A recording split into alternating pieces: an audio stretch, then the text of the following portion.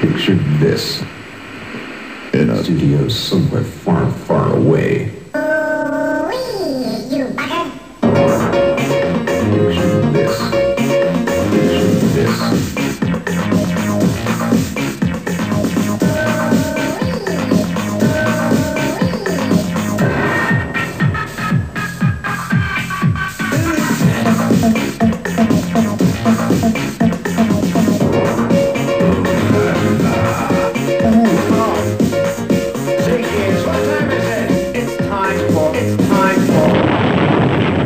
Mary Whitehouse Experience.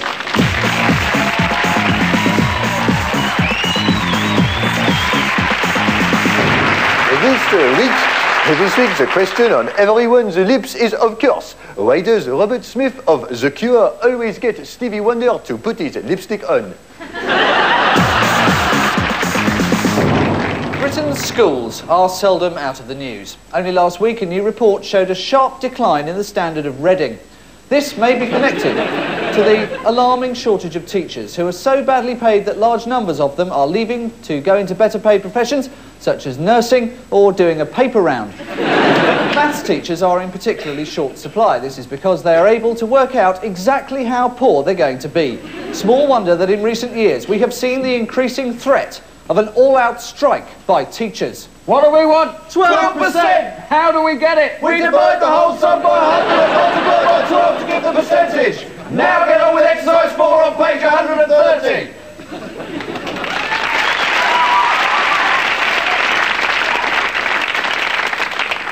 The situation is getting worse. The government's idea of a teacher's shortage is when the House of Commons bar runs out of whiskey. The media also traditionally finds teachers difficult to deal with. Here at the National Conference, I have with me Giles Garrett from the NUT. So, Mr. Garrett, have you and your colleagues definitely decided to go on strike, or do you hold out hopes of arbitration? Is the cameraman chewing? Are you chewing? Well, someone is. Right, come on, or the entire camera crew will stay here. I've got plenty of time. One thing I've noticed about teachers is that they've always got names like Mr. Pratt or Miss Shufflebottom, right? And this is because they're the kind of people who think, oh yeah, I'll go into teaching. There's a profession in which my name will escape ridicule. Worse still, there's always one chummy teacher who thinks he knows what his nickname is and will talk about it to your dad at a parent-teacher association function. Well, my name's Morse, so they call me Inspector. Could be worse, I suppose. Oh, I see. It must be some other Morse my son calls Mr. Embryo Head, then. There was also always one teacher you were a bit scared of, although you never knew quite why. I'm afraid Hutchinson has not done his homework. What a pity. We do not tolerate failure in this organisation.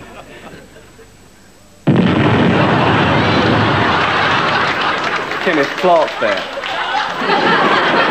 At school, the most important thing, though, is the rules, and even minor misdemeanours are always treated very seriously.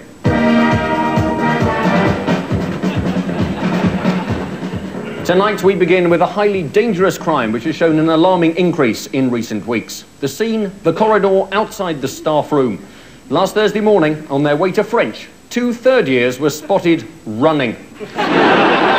Our hidden surveillance cameras also spotted this boy graffitiing the word bollocks on the side of a fellow pupil's Adidas bag. He is also wanted on 2 counts of writing Mr. Hinchcliffe is a bender on laboratory benches and for failing to sew his name tag on the outside of his gym shorts. Here with me is Chief Superintendent Marsh of the Regional Crime Squad. This really is an alarming sequence of crimes, is it not? Well, yes, indeed. This is very, very serious. We may, of course, be sitting on a time bomb. However, we are very heartened. We've had a number of calls in concerning the talking in assembly and the wearing of grey V-neck sweaters with a higher acrylic wool mix than is specified in regulations. I understand you also have the treasure trove of confiscated school items to show us. Yes, indeed. In the treasure trove this week, we have several pencil cases. Someone might recognise this distinctive ink blot down here at the bottom. A Super Ball, and this rather old and dog-eared copy of Mayfair. Oh no, that's mine. Aside from academic work, you also get to do games. This means getting undressed in front of a lot of people of the same sex. And in the case of boys, This means having to cope with the fact that one of the other boys will be prodigiously developed. Not just for a young boy, but for a mammoth. Also, at my school, if you had forgotten your swimming kit, they made you do it in the nuddy. Now, honestly, school is supposed to be a preparation for life. Ron Pickering. And a setback for Britain's Duncan Goodhue in the 100 metres butterfly final. He's forgotten his trunks. And the Olympic Federation have ruled that he's got to do it in the nutty. Imagine if they extended this regulation. There was uproar in the Commons today when Chancellor Norman Lamont arrived for his budget speech without his briefcase, so we had to do it in the nutty. The Speaker said it was the worst thing he'd ever seen in the House of Commons. The school changing room atmosphere is something that some men carry on into later life. You see businessmen after squash talking with complete equanimity about business, as if they were both not in the nuddy. For some people, this is why a career in business is frankly impossible. Well, Rob, great game, good shower. Now, I say we should go with Bolivian zinc. There's been a lot of movement on Wall Street, and it looks to me like the whole damn thing could be a winner. What do you say? I can see you're fishy. I can get by between my legs and do an impression of a girl. I see. I can offer you a good job at Polly Peck.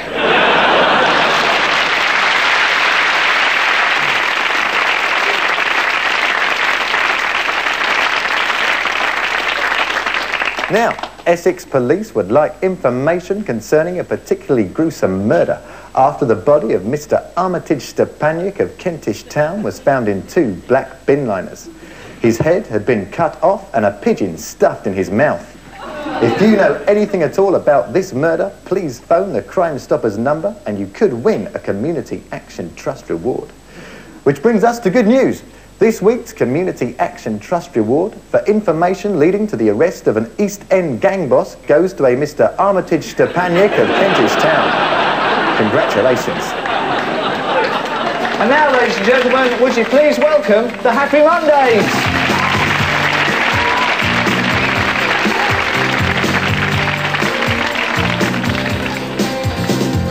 Yippee, yippee, yay, yay, yay. Don't you think I look like Peter Beardsley?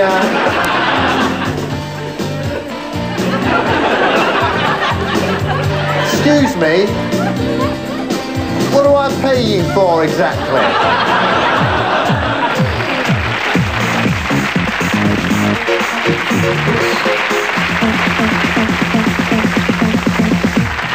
And now, the embarrassment experience. Embarrassment is a modern condition of being. In history, it seems people were simply never embarrassed. The Lord Nelson is hit. He lies, dying. My lord, has England's greatest admiral one last request? Kiss me, Hardy. I'm sorry? Kiss me, Hardy. Well, I would, but I'm not really that way inclined. I mean, don't get me wrong, I've got nothing... Oh, come on, Hardy, don't be so uptight. Just a little peck. Not a Frenchie. Oh, all right. Mouth open, but no tongue. It's my one arm, isn't it? No. I've seen you looking at that 2-armed fellow down in midships. No, don't do Go on, Hardy. Snog. All right. The truth is, my heart is already given to another. And every night, I await their call across the waters. My heart is. Pugwash! Today, though, you're embarrassed just walking down the high street, particularly if you trip over the pavement. When people trip over, they always pretend they haven't. They sort of incorporate a hop, skip and jump into their walk for the rest of the day. I don't know if this happens to you, right? Sometimes I'm just walking down the high street and you suddenly find yourself walking stride for stride, level with an old lady. So, you speed up so people won't think your best friend is someone who owns a tartan zip-up shopping trolley. But, she's sped up as well because she's frightened of you, so you both end up bombing neck and neck down the road at 30 miles an hour. The modern meaning of the word, as in to feel uncomfortably self-conscious, was not present in the old word embarrass, which simply meant to hinder, as in the phrase to embarrass Napoleon's forces. But we may have got this wrong. Sir, General, what news of Wellington and the English? Mon Empereur, the English are currently in the field erecting their new weapon. Aha, it does not frighten me. What is it? A giant catapult? A cannon? No. It is a huge photo of you when you were 5 years old. Oh no, not the one with me wearing the shirt with the huge collar. Oui, mon empereur. And the kipper tie. Oh no, I look like the lead singer of Mud at Peter Sarsted's wedding reception. Mon empereur, the English are raising their flag. Oh no, that is no flag. That is a pair of my own soiled underpants. Oh no, what? Yes, the ones with do not disturb on the front. Look, I can explain the skid marks. I was on horseback all the way from Moscow. How will future generations of French people remember this day? Well, it gets covered in 1974 by ABBA with the hit single Waterloo for Rapido.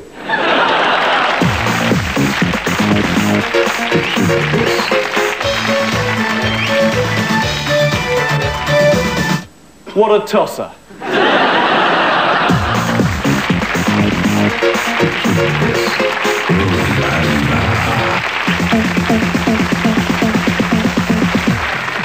We must never forget the very useful social function that tramps perform, sabotaging street theatre and making it entertaining. And the same with busking. No matter how well the busker sings Annie's song, the only thing which brings the crowds flocking is when the passing tramp, out of the goodness of his heart, joins in. In fact, this is such a guarantee of success, one wonders why John Denver didn't use a tramp on the original recording. OK, cue John. You fill up my senses like the night in a forest. Cue Mad Jack McClafferty.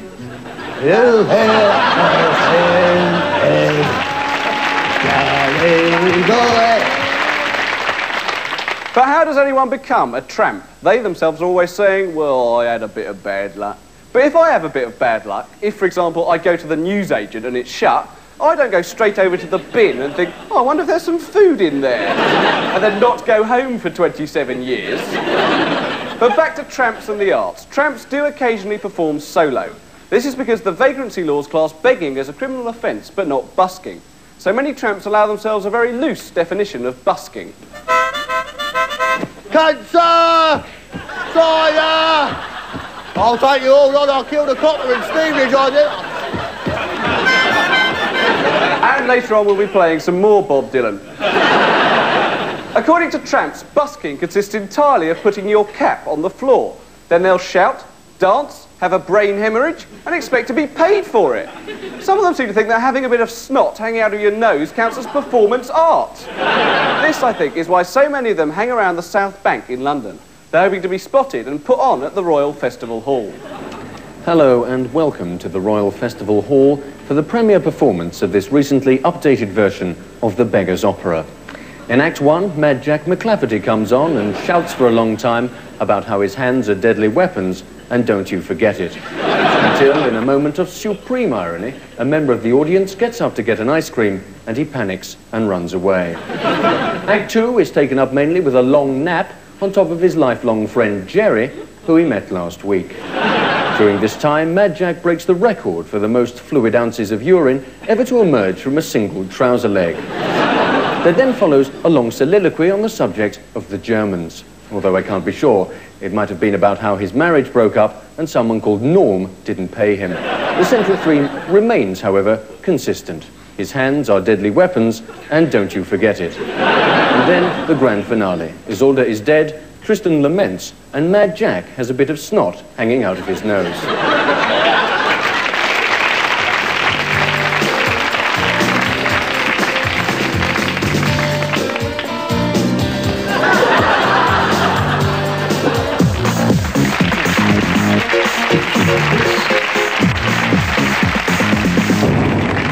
The British are traditionally not known for their cuisine, although this stereotype is no longer true, as was shown last year in the BBC series MasterChef. However, the message hasn't yet reached all sections of the population.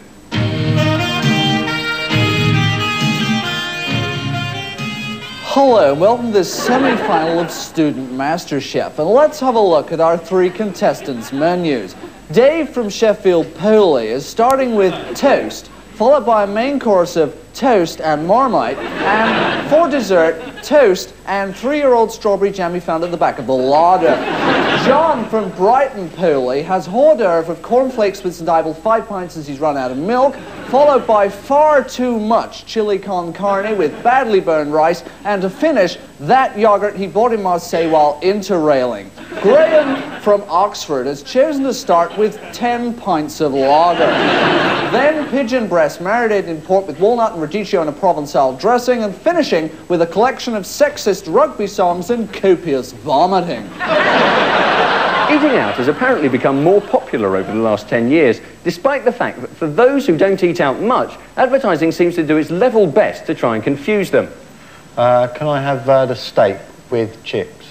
I'd like that lobster that sings about what credit cards you take, please. All advertising of food is a bit weird, because, like, the only slogan you've really got is food, eat it, or you die.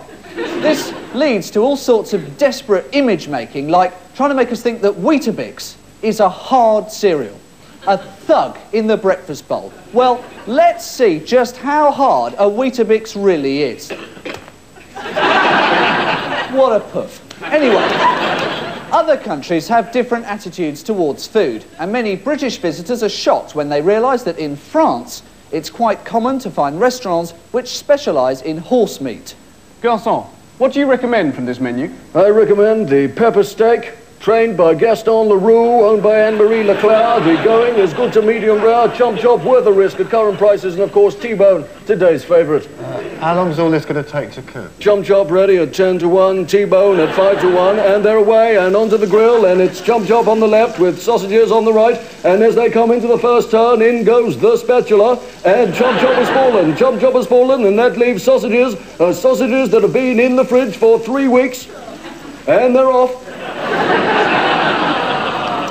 Italian food is very popular. You can always tell an Italian restaurant by the fact that there will be a picture of the 1982 Italian World Cup squad on the wall, and underneath the words Campione del Mondo, which is Italian for didn't win the last 2 times.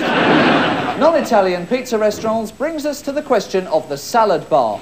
OK, sirs, if you'd like to help yourself to the salad bar, you'll find a selection of plastic trays half full of rather manky vegetables. And do note the skillful way in which the bits of sweet corn have managed to get into all of them. Then there's the choice of salad dressings. That's French, Thousand Island or blue cheese.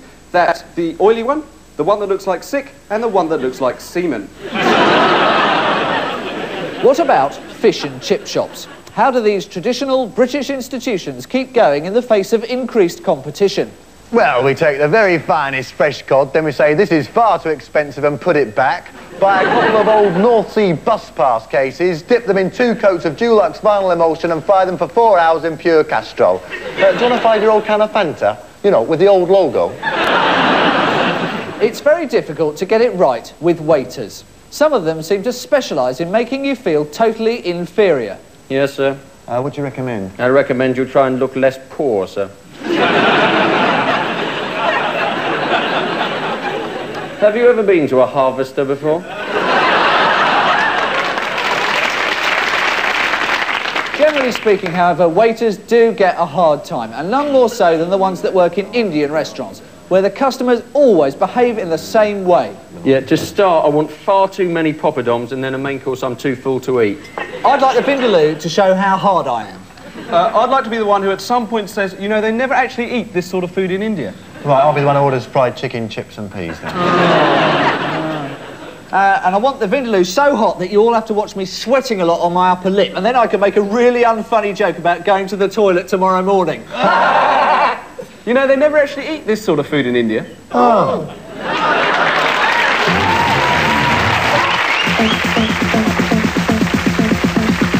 Tonight, we examine the question which is on the lips of the nation. Why is the England cricket team so crap? I mean, it's supposed to be our national sport, the sound of leather against willow, or in England's case, the sound of willow against air.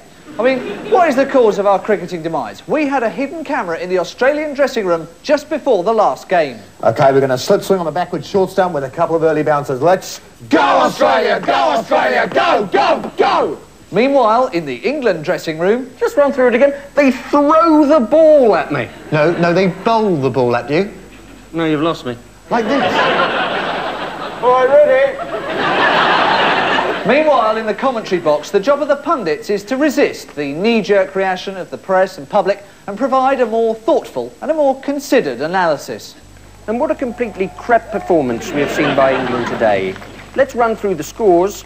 Australia, in their first innings, scored 214 off the first over and went on to score 796 before declaring that England were crap at bowling. Then England went in. The opening pair, Gooch and Larkins, were both crap. Atherton came in, looked promising, and then was crap. Robin Smith came in, took a middle stump guard, looked fiercely determined, and then was crap. By this time, England were on 19 for 4.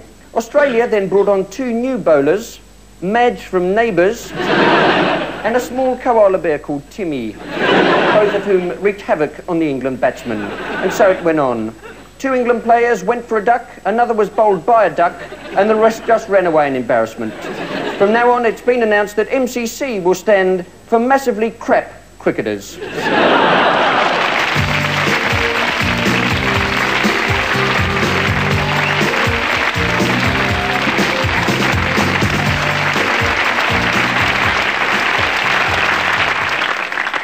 My granddad actually died the other day on the occasion of his 92nd birthday. It was a great shame as we were only halfway through giving him the bumps. Now, although getting old is an unqualified disaster, TV is always trying to cosy it up with things like Dennis Norden's reflective, wry and astonishingly unfunny epithets on programmes like Looks Familiar. You know you're getting old and your secretary asks you to play around and you say, I'll just get out my gun. Oh no, one of the contestants has just died. In fact, looking familiar is the opposite of what actually happens to your body as it gets old.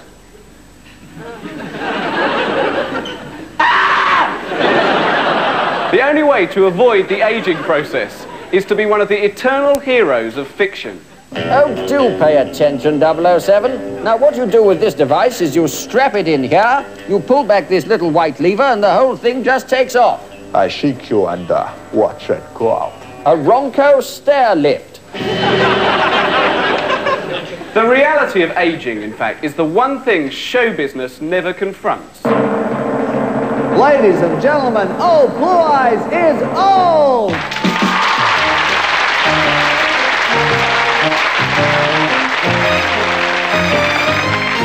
Start spreading the plastic sheeting. I'm coming to stay. If I can make it up the stairs, I might not piss in my pants. I'm gonna wake up in the middle of the night and shout, nurse, nurse. Not only old, but deaf. Now, let me leave you with one final Mr. thought. Norden, I've told you not to take this away from the foot of your bed. Death, of course, eventually comes to us all, but fortunately, most of us will avoid the indignity of having our obituary on the news. And finally tonight, Tony McNockerty, the actor whose face became known to millions as Ron Scribble in the Wimsdale Diaries, has, as I'm sure you've all gathered by now, from the number of sub-clauses in this sentence, and the fact that my voice drops at the end of each of them, just before each comma on the auto cue, died age 74. You knew it was coming. Why else would an actor's face pop up on the little screen behind me? And there's usually a graph or a picture of John Major. Our arts correspondent has been desperately rummaging around for some good clips. Of course, the media have to be very careful how they treat bereavements, according to the deceased all official decorum. This is a bit of a shame, as the media ought to reflect the way the public tend to see things. And finally tonight, Tony McNockerty, you know, that bloke who was What's It in Thingy, has snuffed it. Gosh, I didn't know he was still alive. Thought he pegged out years ago. Bet he left a tidy packet. I wonder what he died of. Well, these actors, you have to wonder. I suppose after the news they'll be showing one of his old films instead of the snooker. Martin Amis said, time goes about its immemorial work of making everyone look and feel like shit. And the proof of this is how unbearable it would be to imagine a reverse This Is Your Life, like before it's all happened to you.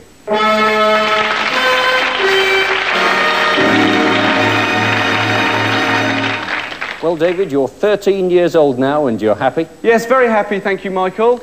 Well, when you're 43, you will hear this voice. Mr. Baddiel, we've got the x-rays back and I'm afraid it's cancer.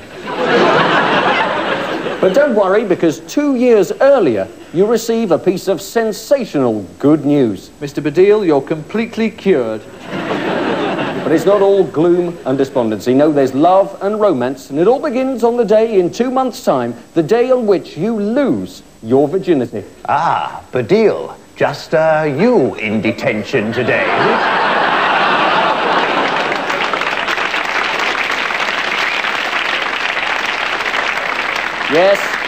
Yes, it's your music teacher, and the only one that at the moment you like and trust, Mr. Clulo.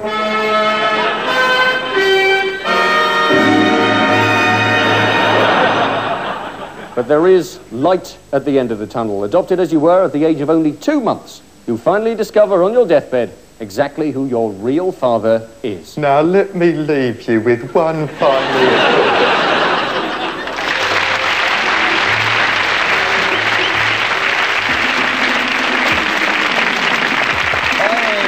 Welcome to Top of the Box with me, Gary Davies, and my eyebrows, which are shaped a bit like a crossword clue, one across. And if you've ever wondered what Gary's bit in the middle is, it's this bit here. That's the bit in the middle. And so it's time now for our first band, who are the other one from the Pet Shop Boys, the other one from Erasure, the fat bloke who used to be in Soft Cell, and that bloke with the funny moustache off of Sparks.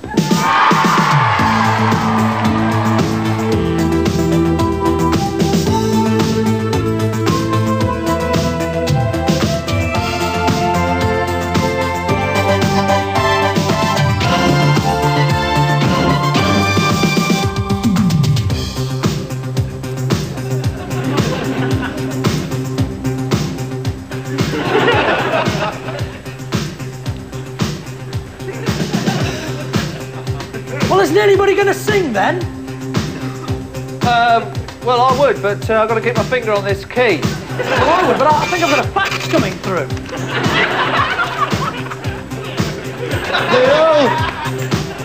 No! Well, what about him? Who? The bloke off of Sparks. No, maybe not.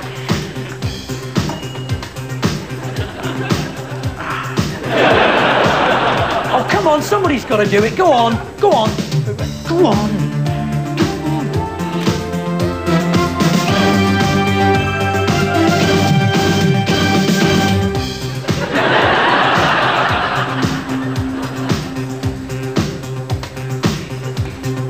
That's pathetic. I could have done better than that. Yeah, chin rub. Oh, yeah. Chin rub, you could. You're useless, you are useless. Are you all right? Are you warm enough? Do you need to go to the toilet? He's never right in this world, is he? Hang on, I think I've got Moya Anderson's phone number somewhere.